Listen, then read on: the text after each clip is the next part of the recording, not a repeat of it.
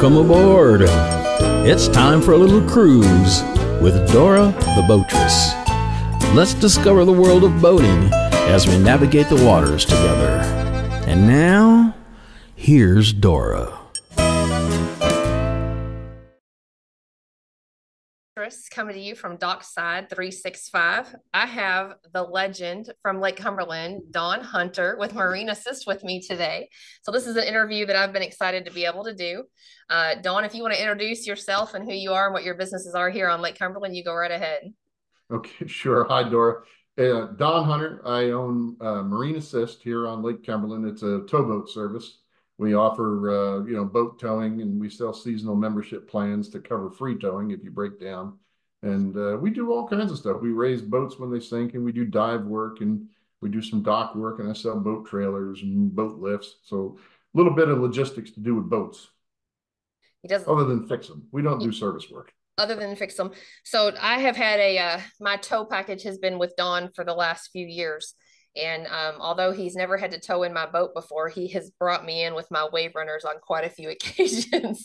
We like to we like to hit the water probably a little bit too early in the season every year, and it never fails that we suck up some wood chips in the wave runners.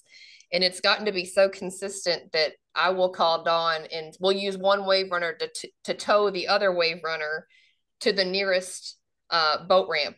And I'll just call Dawn and say, hey, I'm at Ono boat ramp. Just come and pick me up there. That way you don't have to tow me all the way back. Because sometimes we'll be 25 miles down the lake. And that's a really long tow at 7 miles an hour. Yep, we've done it a couple times. Yes. So I wanted to do this interview with Dawn because he has a lot. By the way, that does not make you a good customer. No. A good customer is one that pays the membership every year and doesn't call me. Okay. Well, I can attest to the fact that you offer very good customer service because I have to. Now, I've never had to use you for the boats to tow the boat in. Thankfully, my boat, I've never had any issues with it. But the wave runners, I can say not as much luck. We do use you for the wave runners quite frequently. I think we have 3 wave runners on the plan. So, but the stories that you have of the experiences that you have had on Lake Cumberland, how many years have you been doing this on Lake Cumberland? I've been at Lake Cumberland. I think this is going on my this is my 17th season, I guess, 2006. So whatever that math is, I guess it's actually 18. I've been in business since 2000. So I started in the year 2000 down in Florida in Venice on the West Coast. And we moved here in 2006. I was insightful enough to move here the year before they pulled the plug on the dam for the repairs. So that was interesting. The first year, everybody scattered thinking there was no water in the lake, and here I am trying to start a business. All right. I have paused. Hang on. Okay, so for anybody who's watching online, you can go onto the YouTube channel if you're not, and you can see the pictures that we're going to be talking about. So Dawn, as we look at these pictures, try to give a really good explanation of everything that we're looking at for anybody who's just listening on the radio station and cannot see. But then you can go back and look at the pictures at a later time and go back and watch the YouTube channel. So I'm going to be doing a screen share right now. So some of these pictures are going to be of Dawn. He's going to introduce his family to us here, and then we'll go into some of the recoveries that he has done here on the lake. So Dawn, go ahead. That's an old picture there. That's a very old picture.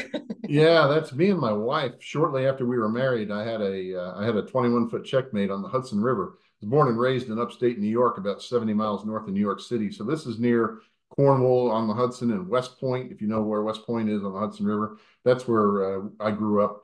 I ran a fuel pier there when I was 14 and 15 years old and just been on the water forever. We had sailboats at the time. But that's Suzanne, my wife, and me shortly after we got married in that picture. This one is here in Kentucky at one of my shops. I was working on one of the towboats. You see it in the background there, the orange, and I had my 2 sons. That's Kyle on the floor, the younger boy, and Jason standing up. He's 2 years older than Kyle, so they're about a year and a half apart. So I was obviously explaining something very life-changing, very important there. They seem very intrigued there. I had all their attention. Yes, Jason has rescued me once or twice on the water before. Okay, yeah, me and Suzanne again, the wife. Yeah, that's I don't remember what that year that was. That was probably in about 2010. I think Cranky took that picture. One of the people from the old forum. We met up with him out in the Jamestown Harbor one day, and he snapped that picture and emailed it to me. It was either him or Dave Dyson. I'm not sure which, but one of them sent me that picture. I think that's the last time my wife was on the boat. Oh my goodness, that's a long time ago. Yeah. That picture is from last season.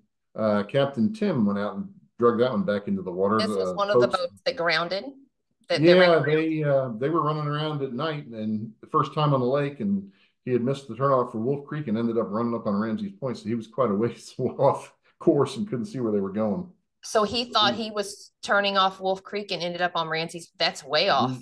Yeah, he was way off. He had no clue, and it was dark, and they didn't get hurt or anything. And he called me that night, and I told him what it would cost, and they ended up getting the ride back with Water Patrol, and then we recovered the boat the next day for him. Wow. That's a pretty famous picture. That picture That's has made its rounds. This was a people trying to figure out how on earth that large of a boat got that far up onto the shoreline. So the couple that owned that boat were having dinner at Rowena Marina and left around dusk and headed up the lake. They were state dock customers where their slip was. And he was running up the lake, he says, about 25 miles an hour. Of course, it's a big boat. It's 38 foot and about 20,000 pounds or better, 22,000 pounds. And he saw that outcropping of land at the last moment up in Beaver Creek. He turned, the lake kind of takes a dog leg, and he turned too early and ended up in the mouth of Beaver and Otter Creek and ran into that island. And he said he was watching radar and it updated, it came around, and all of a sudden there was the land, and he turned the wheel at the last minute, but it's a big boat, just didn't respond. So up on the land it went, and it just tore the bottom out of that boat, just ruined it. So when I'm out They on the didn't get, I mean, he got beat up a little bit, not bad. They weren't, no broken bones or anything, but they were bruised up pretty good. when I'm out on the water, especially at night, I use Navionics. Is it Navionics, Navionics? Yeah, on your phone, Yes. on the phone app, yeah. Yeah, I mean, Navionics is a good program. Of course, on the towboats, we use a true marine GPS unit with mapping in it, just because they track more satellites and they tend to be a little bit more accurate than the phone app most of the time, at least in my opinion. So that's kind of what we do. But Navionics is good too. Between you have to remember that it's secondary. You got to keep the lights dim, and you got to really watch the shoreline as best you can, and then use the app as a secondary reference to verify what you're seeing. That's the way we do it. Yes, and I always try to tell people, and you don't ever, number one, you don't ever combine alcohol with driving. You especially don't want to combine alcohol at night with driving.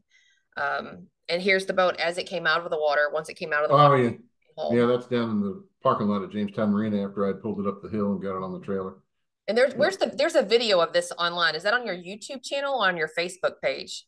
Yeah, I've got a whole YouTube video of that entire process that I edited down, shows it from start to finish, and even loading it on the trailer going to Copart because it was a total loss. So Copart sent a 20-ton rotator truck to put it on a transport trailer and get it off my lot. Yep. But even the ingenuity that you guys used to get that from land back into the water, like how you guys had to do that to me was pretty impressive. I mean, I guess it's probably second hand nature to you guys on how to figure out how to get, because that boat was really far. And there's going to be a picture here in a few minutes that's going to show a boat that just ran way up on, probably a good 20 yards up into the on the shoreline. But something that large, and who knows how much gas it had. Was there any fuel spillage with that boat that went into the No, water? it didn't have any of that happen. It broke a bunch of stuff inside. It broke the water tank loose, and it broke the thruster loose, and one of the engines came loose and broke and fell down the bilge, but there was not any fluid spilled. The it really tore that boat up really well. And of course, when you're on land like that, that boat has inboard engines, so the propellers and the rudders and struts are all sticking down and stuck in the craggly rocks there.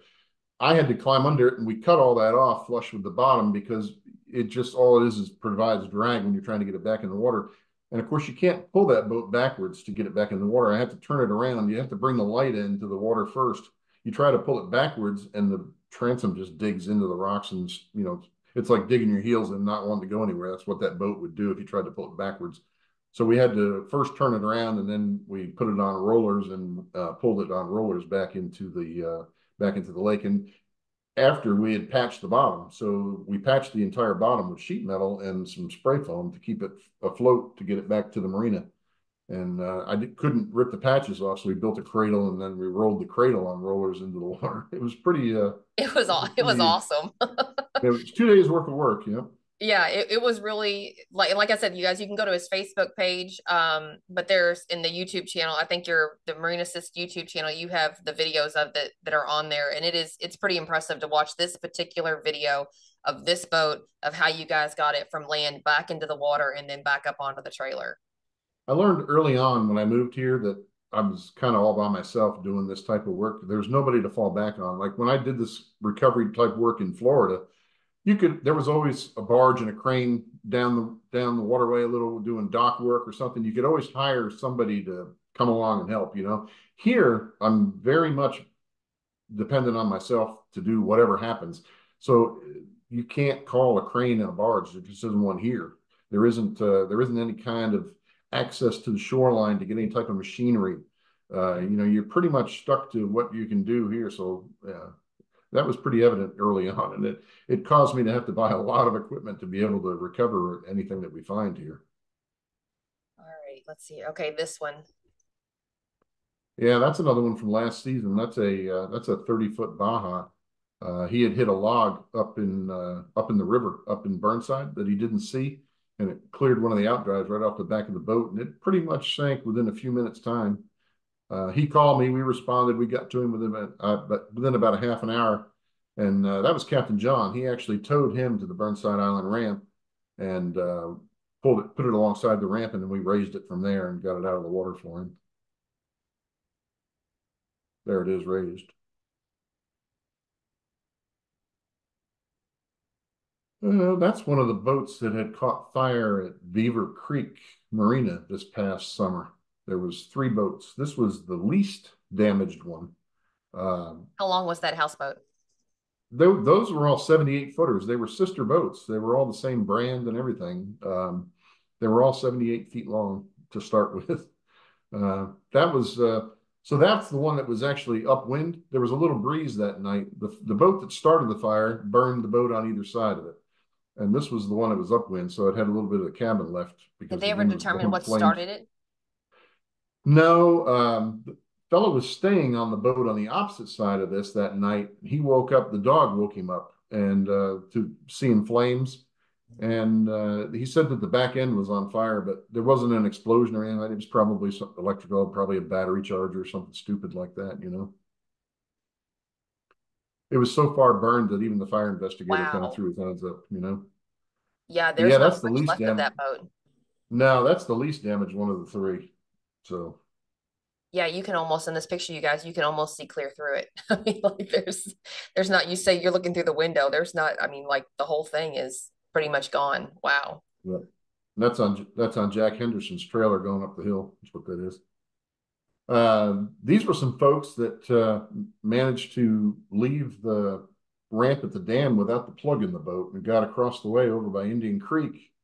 Little old couple, nice folks, and he had just gotten out of the hospital for a leg operation and was kind of out of sorts, and I forgot to put the plug in. Got over there, and this is the scene. So they called, and we came out and got the boat raised and got him back on his trailer, took him back.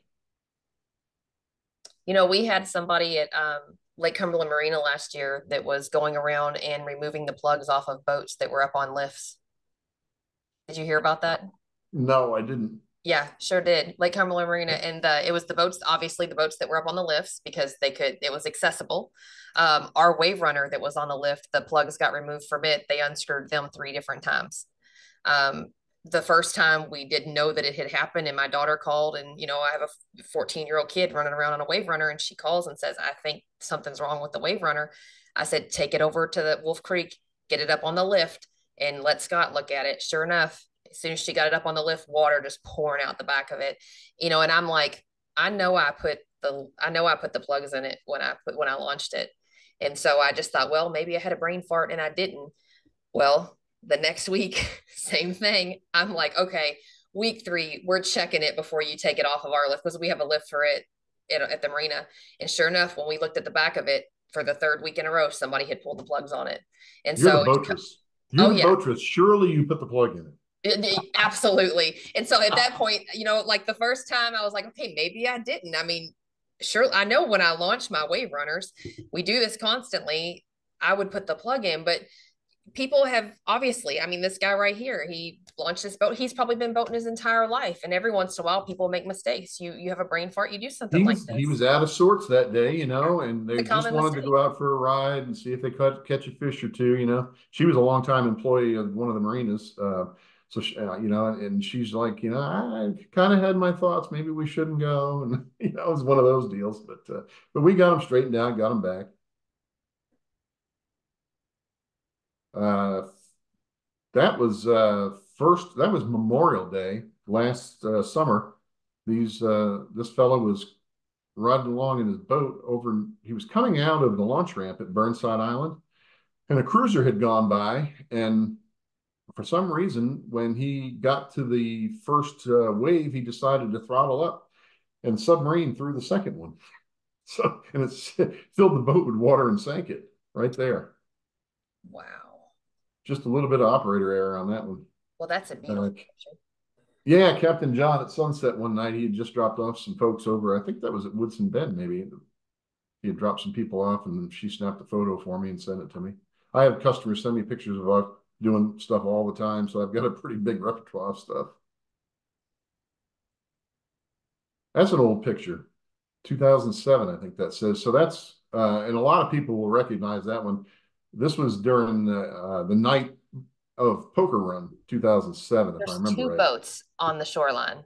There's actually 3. The other one's just out of frame. So interesting story behind this one there. I don't know if you can see there, but on the crest, there's a tent. There were some people camping on the point there at Ramsey's Point, and they had a light in the tent, outside the tent on a pole, like a camp light, Mm-hmm. These 3 boats were following each other. They had left the state dock party heading for Conley that night. And this fella in the first boat mistook the light for a stern light of another boat, thought he was following another boat. Oh So no. all 3 of them following each other all ran on land because of. So after that, the guy doused his light after 3 boats had on land. So this Yeah. was the scene the next morning. And the fellow with the Baja there, he owned a construction company. He brought down a couple Bobcats to try to clear the path to get the boat back in the water, and he got in big trouble for that. The Corps fined him big time for disturbing dirt on the property. You're not allowed to do that. I bet. Yeah. So all 3 of those I guess you would, as far up on the shoreline as those boats are, I guess you would have used the same method as what you did for the other one. Did you have to turn those around as well when you pulled them off the So shoreline? I didn't recover the Baja. The customer did that. The guy with the Bobcat did that himself. I did the third one, which is just out of frame. I think I did the second one too, if I remember right. It's so long ago. But yeah, I mean, basically, and people kind of wince when I tell them about stuff, and how we're going to do it and this and that. And they're like, just pull it backwards. It's less. I said, look, you have already damaged the bottom of the boat. You've run it up on rocks. I said, you have done way more damage than I will ever do getting that thing back to the lake. So typically we pull the bow around and back into the water because the boat's designed to go forward. It's not designed to go backwards. I mean, hell, even in the water trying to back them up, they don't want to go very well. And in these cases, these are not tows; these are salvages. I would think in most cases. Yeah. I mean, technically, even a tow is salvage. It's just light order salvage. If the boat is disabled in a drift, it's subject to wind and waves and current, and it could become a wreck at some point. So therefore, it's salvage. It's just low order salvage. And we just classify all that stuff as by the hour rather than by the value of the boat or a percentage or something like that. These are more true salvage because, I mean, they're totally out of the water, possibly hold the boat, done mechanical damage to it. There's no doubt that it's a salvage job. So they get charged basically by a percentage of the boat or by a per foot charge plus the tow. It's just it depends on what we get involved in the job, how we negotiate them around. But it's not terrible. I mean, to get that middle boat back in the water, that probably was a $2,000 job, maybe something like that. But it would have taken at least one towboat and a couple to crew, and then you got to tow it to the marina, whatever time that takes. And that's as long as it's not leaking. Right. Oh, that's a fire. That's what's left of a boat that caught fire over near Waitsboro. That's a single engine boat, isn't it, Dora? Nope, dual.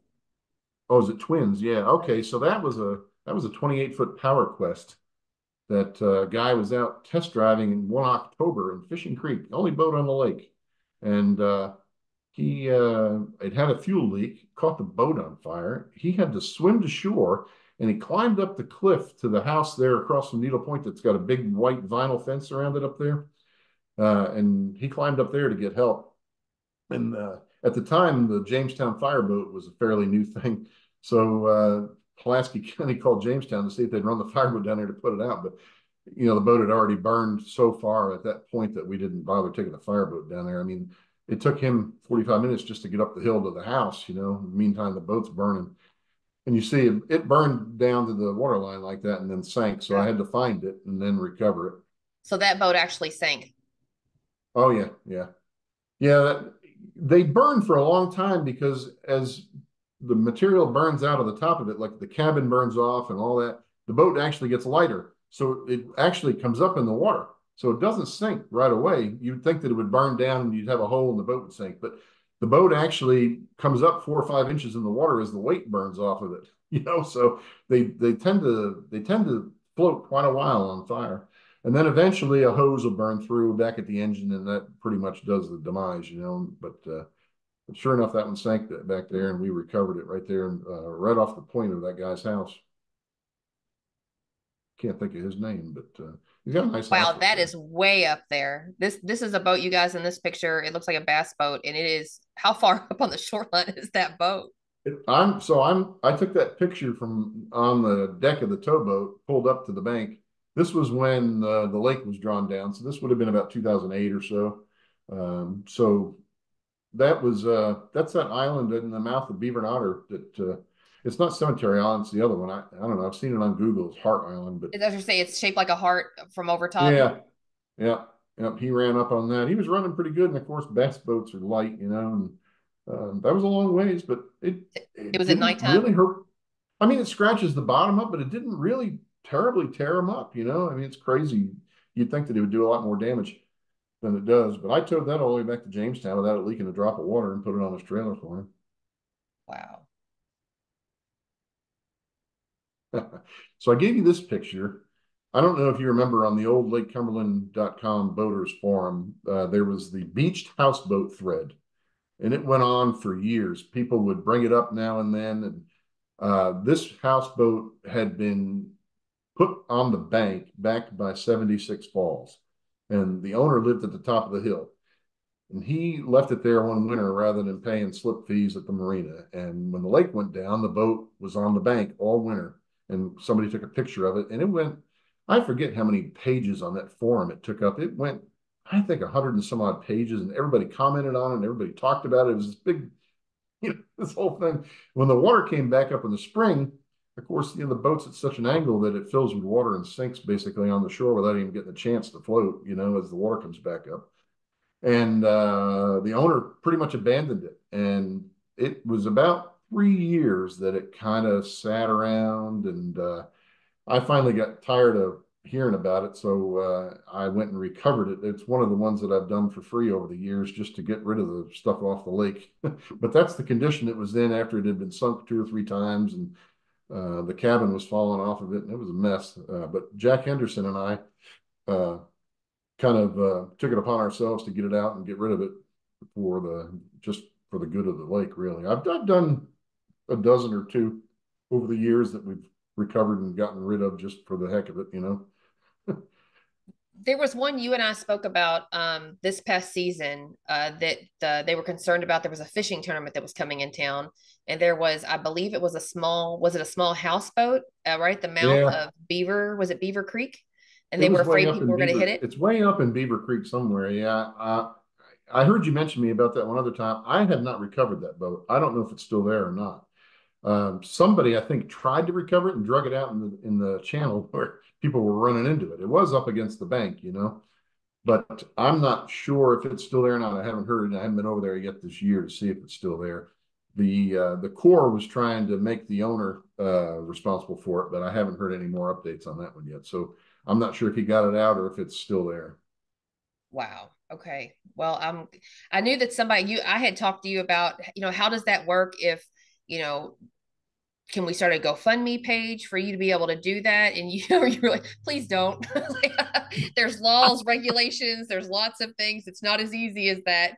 And then like 3 weeks later, I saw where somebody had started a GoFund page for you to do that. And then it kind of fizzled out. And I thought, I think Don's probably just waiting for some instruction from the Corps to decide what to do with that. And then eventually he'll move on it.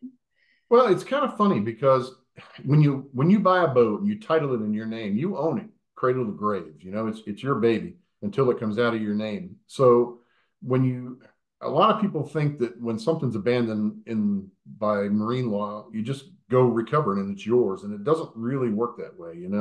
I mean, if I go out there and start recovering this guy's boat, he could sue me for damaging it. He could sue me, and there's all kinds of Right. ridiculousness that can go on.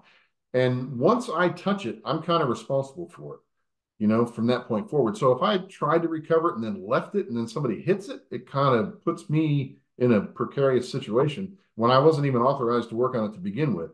And there's no value to it. It's not like you can recover it and sell anything off of it to even pay yourself back for your expenses. I mean, if I was to recover that boat without the permission of him and we were successful and got rid of it, I then have to decide to take it to the dump, or is this guy going to say, "Hey, what'd you do with my boat? I want it." We kind of ran into that with that one at Grider Hill. As soon as I posted the one in Grider Hill in the fall in the fall that I raised that marionette, the owner contacted the marina after 2 years and said, "Hey, what'd you do to my boat?" He had abandoned it for 2 years, and then all of a sudden he comes back because he saw me post on Facebook that I had raised it from being sunk, and he called the marina screaming at him saying they had sunk his boat. Yeah, they should have said, I think Don Hunter has a bill for you. You might want to reach out to Yeah, him. Yeah. they did. They did. Yeah. All right, let's see this next one. Okay, so I had a call for a boat that sank in 80-some feet of water out in the mouth of Beaver Creek on the main lake. And it was a 28-foot Donzi. And the fellow said, he was really pretty sharp, that guy. He was coming out of the mouth of Beaver Creek running, full throttle. And somehow the drive shaft went bad. And before he got the engine shut down, it had wallowed around and made the hole so big in the transom that the boat sank in about 2 minutes. So he was able to get a life jacket on, get in the water, and then he looked at the shoreline and noticed 2 points that made a triangle to where the boat was. And he was able to explain to me what those 2 points were. So I went out and got within the area and turned this old sonar unit on that I had, and it picked up what you see, that red point sticking straight up. And you see that's 81 feet of water. And if you look at the top of that point and align it with the graph on the side, you'll see it's almost 28, 25 feet difference from the bottom up. So typically when boats sink, the heavy end goes down, the propellers stick in the mud, the light end stays sticking up a lot of times, and because of air pockets in it or whatever. So they show up on graphs like this. So that's a 28-foot boat sunk in the bottom in 80 feet of water. So I was able to find it on the graph, and we marked it. I put a diver down on it. We brought it up with an airbag, and then we towed it to shore to raise it the rest of the way. So that's the boat. That's it after it came up. Yep. Wow. And you said it And only took about 2 minutes for it to sink. Yeah, it was quick because the hole was so big. We had a heck of a time pumping it out to get it because of the same thing. And the hole was so big in the back from that drive shaft damage that it took a whole bath towel to stick in it to get it slowed down to where we could pump it. Oh, that's a houseboat. Yeah, I was wondering if you could tell. That's what I'm trying to turn my head. That is a houseboat. Is that the bow of a houseboat? It's a fiberglass, like a Gibson houseboat, Yeah. like 40 foot, right? So Grider Hill calls me one day and said, "We had a houseboat sink. Come down and get it out for us." I said, "Okay." So I go down there, And I'm expecting this is like 100 and Grider Hill's deep. That's like 140 feet of water in that Mhm. picture under that dock. I'm standing on the dock looking down, taking that picture. That boat is free floating, just like that. No ropes on it. And I thought, how the heck is it? It should be on the bottom, you know? Were you just like So waiting for we a big bubble to go bloop, and then it just sink? I'd never seen anything like it. So I put the divers in the water and we put some airbags on it, rig it, and bring it up. And what I'd found is that the owner of the boat had been refurbishing the boat, and he had it full of about 70 two by fours, and the two by fours provided enough flotation to keep the boat Keep it afloat. buoyant. Yeah, they hadn't gotten waterlogged yet, so we got there quick enough that we were able to keep it from going to the bottom because of the buoyancy of the wood in it. It was the darndest thing I've ever seen. Yeah, you never expect lumber to be what keeps you afloat. No. Let's see. So it looks like that when we raised it. You can see Wow. it replaced part of the front deck already, you know? Yeah, man, that's a really nice boat too. I love the older houseboats, especially the Gibsons. I love those boats. Yeah. I think they're amazing boats. We've got one over here at Lake Cumberland Marina. Um, my friend Mark that he has completely redone, him and his dad, and it's a beautiful boat. So I'm kind of partial to those. What did he end up doing? I mean, was it salvageable or was it a total loss? I had Henderson pick that one up. I don't think they went any further with it. You know, the problem is when they sink, you end up having to do everything. You know, Electric, even if it everything. ran before, now you've got issues. And if there's good hot charged up batteries in it, it does a lot of damage to all the electric stuff in it as the battery drains out of the batteries, you know. It ends up ruining all the electric motors and just it makes a mess. It can, you know. Well, that's not a boat. No, no. So state dock a few years ago, there was a lady that had parked on the hill. I don't know, facing the back of the ship store. Okay, when she got in the vehicle, she mistook the brake for the gas and drove over the bumper down the hill into the lake. And she managed to get out before the car sank, but the car sank directly under the ship store. So we sent divers down and brought the car back up and recovered it for the insurance company. I'm It's trying like to diving in I'm it's like trying to diving in place a, yeah, I'm trying to place how that got under the ship store. well, you know, they float for a little while. And Yeah, of course, the momentum was such that it was moving away from the shoreline. So yeah, by the time it took on water and sank, it ends up under the ship store. And that's like diving in a war zone under the ship store. yeah, You yes. know, but there's a whole old piece of the original state dock down there with a rowboat still tied to it. Wow. You know, I wish the water was a little clearer so that you could actually take pictures down there and we could see what you guys see. But I know Lake Cumberland, once you get down, what, 15 feet, you really can't see hardly anything.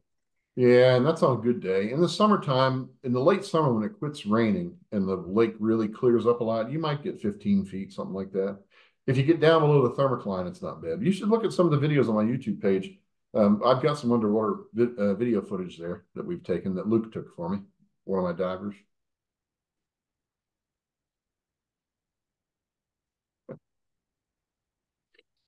Can you make that out? So I'm looking at there's a boat up on the sideways up on the shoreline. Is it tilted on It's its a port bass side? boat. The It's a bass bass boat on its boat. port side. How on earth did that happen? I again, I sent you these pictures because they're all kind of novelty, you know. Yeah. This was just around the Oh, but corner from wait, Beaver he Creek saved the Marina. cooler. So these guys were out fishing late at night. Three of them were in that boat. They came around Buffalo Ridge up in Beaver Creek, heading back towards Beaver Creek Marina. And they were too close to the right-hand bank. And I guess they weren't going very fast, but he drove the boat up onto the bank and it tilted over onto the left side and dumped all three of them in the lake. And the boat stopped right there. That's how it stopped. There's another view of it here if you go another one. Were they okay? Yeah, they were fine. You if you're not watching this on the YouTube channel, you really need to go watch the video because this is a very impressed. You couldn't do this again if you tried. Like, No. I And of mean, course, this is I mean, if you're going to wreck a boat, this is impressive. yeah. And of course, we had to patch the hole in the bottom of it Yeah. before we could even, before we could do anything else with it. It had a pretty good sized hole in the bottom. I mean, I kind of, if these guys were okay and there was no injuries, I hope they have a picture of this framed up on their wall with any fish that they might have mounted on the wall, because this is, I mean, this is pretty impressive. Yep, it stopped just like that. I mean, you can see the ledge. I mean, it drops right off Yeah. to 50 feet of water just outside of it. Yeah, that's pretty wild. Okay, so there was a big windstorm at State Dock a few years ago, and I remember a this. that's a roof off of one of Yeah. the larger houseboats. That roof is probably 20 feet wide by 80 feet long, maybe. It had the flybridge on it and everything. There was enough wind there that it picked that roof up and tossed it off the boat and jammed it between him and his neighbor, which was Dolphin John. John's not with us anymore, but it wedged between his boat, the Dolphin, and this fellow's boat. And we had to recover it. When I pulled it back and got airbags on it, turns out I didn't need airbags. It floated on its own because the houseboat roofs are wood structured, Hmm. covered with fiberglass. So I towed it over to the ramp and put it on one of my big houseboat trailers to dispose of it. So what was left of the houseboat was just a houseboat with an open, at that point, just no roof, just an open, Well, this was like an upper roof, kind of like like a it second was story. suspended. Yeah, it was a Okay. second story, but it was not closed in all the way around it. Does that Gotcha. make sense? Yes. Yep. So like when they transport houseboats, they're one level. That's what the boat ended up looking like after this Okay. came off. That makes sense. Wow. Okay, a few years ago, this large blue boat had gone out for Sunset Cruise. The guy was test driving it to decide if he wanted to buy it or not. And he and the wife had gone up the lake about near the mouth of Beaver and Otter Creek at dusk. All of a sudden, the boat that you see in the frame to the right there just made a right hand turn and came across the lake and ran right directly into him. The driver in the small boat was big time BUI. I forget what the number he blew was, but it was a huge number. The other boat was just crawling along and didn't have the ability to make any kind of turns or abrupt maneuvers because it didn't have any way on. Yeah. And they were lodged. When I actually arrived on scene, the boats were still stuck together. They were still lodged together. I thought the bigger one might sink because the smaller one had to push down to where that hole was in the water and was actually taking on water, and the pumps were running. And then a cruiser went by and the waves separated, caused them to come apart. And but that was a mess there. And the guy that owns the bigger boat was kind of a friend of mine. And he said, "Thank God our kids weren't with us because our kids would have been sitting down there at the table playing games, when that Yeah. happened." It's I I encourage, here at the campground, we have 46 sites, and I encourage, they're all boaters. Everybody here is a boater. And I watch, like I try to mother everybody. I'm 42 years old. Most of my customers are older than I am that are here. And so I try not to mother them, but when it starts to get dark, I start to get worried about my customers that are not back. When I go to the back lot and I start counting boats and I know which ones are not back yet, especially if any of them are drinkers, I start to get a little bit concerned. I'll shoot them a text message like, "Hey, you guys okay?" Especially if they didn't submit a float plan. Like I try to, you know how I am. I teach people how to boat. I try to teach them to boat responsibly. I tell them, if you go to a restaurant at night and you have too much to drink, call me. My husband will drive me to the marina. I will drive your boat back here and I will get you back safely to the campground. I don't care if it's 1 o'clock in the morning. I can drive any boat that's out here on Lake Cumberland. You call me, I'll come on land and I'll drive your boat back. Please do not do anything irresponsible. That being said, I myself am on the water a lot. I don't drink, and especially if I'm driving. This past summer, we do a lot of shoreline campfires. We love to go out at nighttime, and we'll take a big group with us. I mean, I'll have my tri-tune completely to max capacity, 13, 15 people on it. And we'll Mhm. go out. We go through Low Gap right there on the other side on the main body. And we'll go right there on that big flat where it comes out, and we'll have a big campfire. Three times this year, when we were coming back between 11 and 1:30 in the morning, there was a boat coming out of state dock, and it was like trying to dodge, not knowing which way they were coming, and their lights, they didn't have their lights on the right, they had like the big, what are they called, the ambiance lights, the blue lights all. Oh yeah, yeah. Yeah. And that's like your first big red flag, either inexperienced boater or drunk. And one of them missed the front of our boat by like 10 feet. We had friends that were following us behind, scared them half to death, and I could see my path because I'm tracking myself on the Navionics, watching the shorelines, tracking my way back in that I came out. I couldn't go any closer or I would have hit the shoreline. These things happen all the time. When you combine alcohol and boats, this is a result. It is so Well, and unsafe.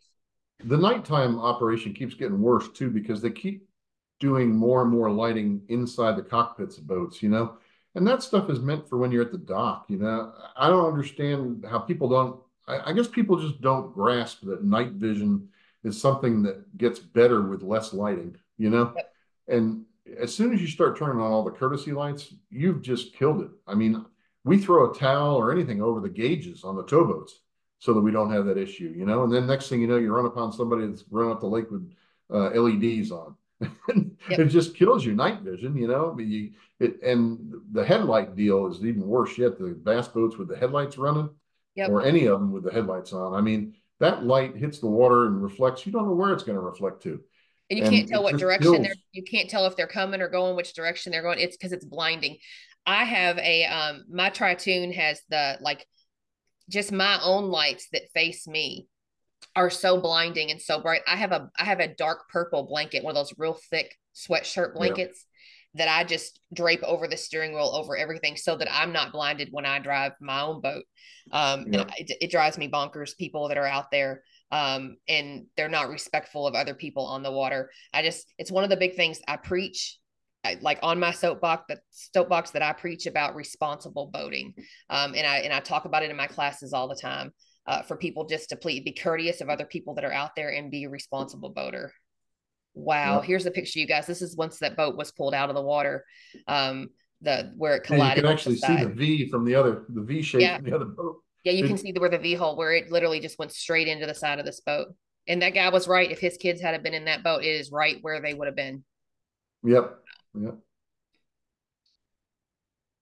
Another picture of the Beaver Creek fire this summer. I think that's the same boat. So this is when I arrived on scene. That boat that you just saw, that's how it was laying. It was laying sideways like that in the water, sitting on the underwater bracing from the dock. These fingers, these dock fingers, are all pulled together because there's another boat sitting on it. And then the third boat sank and fell on top of the second boat. So there's three boats in that picture. You just only see one. So you recovered all three of the boats that were there at Beaver this past year Yeah, when they sunk. yeah, we did all three. Yeah. Yeah. But you pretty much had to do all three of them because everything was intertwined. Yeah. We even had to cut some of the dock away to get the boats out. So it was a pretty good mess. My friends who were in Tennessee this just a few months ago, when the snow came down on the top of the marina and the roof collapsed on top of their boat, and I was talking to you about that, texting back and forth. That ended up costing the two. It was their houseboat, and then they had the slip next to it where they kept their runabout and their wave runners, and then next to that was another houseboat or another houseboat. So those three slips, and just that part was $1.6 million worth of recovery, is Yeah. what it cost. Yeah, it adds up. It adds up quickly. Okay, that's that big Regal. Once we've gotten it back into the water, I was just getting That's the ready to one tow it that's on back the again. YouTube video that you were talking about. You had to spin around and drag off. Right, Yeah. right. That's one of the pictures showing how intertwined all the propeller and the rudder was in the rocks when it was on the shoreline. Zoom in on it. So Wow. that's what the shoreline actually looks like up close that you're having to work with. And you were crawling up underneath there. Yeah, I had to get up a bit. We cut the rudders off and I cut the propeller shafts off, to get the props off because it was all destroyed anyway. This was the Uh, one I was talking about that was so far up onto the shoreline. So this is up in your neck of woods. This is up by Alligator One, over across by that ramp across the way. Yep. He Oh, had I know gone in there and exactly made where a that's at. he had gone in there and made a big circle to come back out, and kind of made too big a circle, too wide. That was at night. It happened at night. I sent you this picture just to show that every now and then we get involved with the Coast Guard when they have new cadets they bring down on the lake. We help them when they're doing towing training and things like that. We let them hook up and tow us around, and so every now and then we get involved with the Coast Guard when they're down there. They only come down once or twice a year, at least historically. They may come more now. I don't know, but we try to abide and help them whenever we can. Yeah, I have had this past year when I was working for Suntex when I was driving the water taxi for them for State Dock for the Poker Run. And that night I got pulled over 2 times, even Yeah, though I was driving the water taxi. And I know they were doing some training exercises and things, but after the second time, I was like, it's me, guys. yeah. They let me go that time. But yeah, these pictures are great, Don. I appreciate you sharing these with me. This is a houseboat being towed. Yeah, that's just a picture of us towing a houseboat. And that's an example of me towing somebody into the dock on the hip so I can control the boat better. We don't tow them on a long line around the marinas. I can back them into a slip, or put them onto a trailer from that position pretty easily. I told some friends in, which I do not do very often. I tell everybody. So when it comes to back in the day when I was a kid, when coming down to Lake Cumberland, if you saw somebody and they were broke down, it was common courtesy that you stopped and you brought them in. I mean, my parents did it. It was the common courtesy of what you did. It was boater courtesy. And I explained to my customers up here on the countertop, I have a container with Marine Assist. And anytime I have a customer come in, I give them the pamphlet and say, make sure you get your Marine Assist membership. And some of them will look at me and say, well, I have friends out there that, they'll just give me a tow in. And my response, I always tell them, I say, back in the day, that was what we did. Our friends towed us in, but you have to realize now that it's $95 and we work all week long to come and spend technically one full day on the water. And if your friends have to tow you in on their one day on the water, that makes you the asshole. So spend the $95 and then make the phone call for them for Dawn to come and pick them up. That way your friends can enjoy the rest of the day on the water. Because if you can't afford a $95 boat membership to cover you for the whole entire year, then you probably shouldn't be out there on the water in a boat spending money on the water. And it is now the common courtesy is to buy the membership so that you don't inconvenience your friends and ask them to tow you in. Nobody wants to do that. And so that's Well, kind of, I try to stress that to all of my customers and all of my friends, buy the membership. and you run into the fact that a recreational boat isn't meant to tow another boat anyway, and your insurance policy won't cover you if anything goes wrong if you're towing another boat. It specifically excludes it. So you got all kinds of issues going on there. I've picked up tows from people where they had accepted a tow from a Good Samaritan, and the Good Samaritan ended up being a little drunker than they wanted to be tied to. I've had people scared to death, and they've cut the rope and called me and said, "Hey, come get me," because this guy was towing me he was trying to tow me at 20 some miles an hour, and we Yeah. stuffed a wave over the front, so we had to cut the rope to get him to leave us. So I've heard all kinds of stories over the years, and I Well, don't and know. I when I went to school and got my Merchant Mariner passport, I did the tow class, and then I speak very highly of Carl. I love Carl to death. And I've watched him out on the water, and some friends of mine this past year, last season, they had a really rough time with their boat, and then they got rid of it. They got a new boat. Their first time out on the water, it broke down. New boat, it broke down. I'm like, you guys are cursed. And so I did tow them in, and I pulled them behind me. And then once I got close to the no wake zone, just on the other side of it, I stopped. And I remember he was like, "What are you doing?" I was like, "I'm going to pull you up next to me." And they were like, "Well, why?" And I said, I just kind of thought, "What do you mean, why?" Like, to me, I thought, because I'm not going to pull you through this marina 20 feet behind me where I have no control of you. I'm going to pull you up next to me where I have Right. complete control of you. And I'm literally going to pull you right up to the dock up by the boat ramp. And he just looked at me and he goes, "Oh, I never thought of that." He goes, "The last time somebody towed us in, they came in too fast and our boat ended up hitting the engine on the back of their Tritoon." Yeah. And that's why you don't let people tow you who don't know what they're doing, and you get a professional to do it. Not that I'm a professional. I mean, I know what I'm doing. I have my tow license, but I haven't done it enough that I'm considered a professional, which is why I would always call you. And in particular, I would ask for Carl. So Well, these are the same people. These are the same people who you complain about all day long. They're like, man, he's on the wrong side of the lake. He just cut me off. Look at the wave he's throwing. Next thing you know, you're throwing a rope to tow you in. yeah, right. It doesn't make a lot of sense, does it? Right, right. There's another tow. Yeah, Yeah, and the another people picture in the of front of this one, they're just kind of hanging out, enjoying the day. Yep, yep.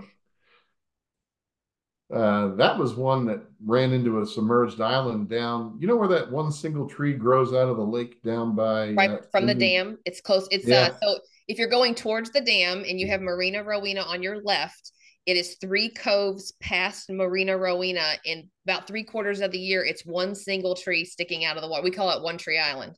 yep. I've heard it called Palm Tree Island and One Tree, and yeah. Well, there's a at certain water levels, there's a pretty good sized shelf there that people don't know about. You can't really go around the tree. So this fella found out the hard way and ripped the outdrive off, and the boat sank there on the shelf. So we went out and recovered it, and but I couldn't stop the water going in enough, so we left it on airbags while I towed it to the dam. So that's an example of us towing a boat on an airbag. Interesting picture here. So this was a boat, an old wood boat that was abandoned in its slip at Lee's Ford years ago. And this was one January. And the boat, I guess, had a fitting freeze and break and then thaw, and the boat sank. And of course, it had already been abandoned. The guy hadn't paid the slip fees. There was no insurance on it.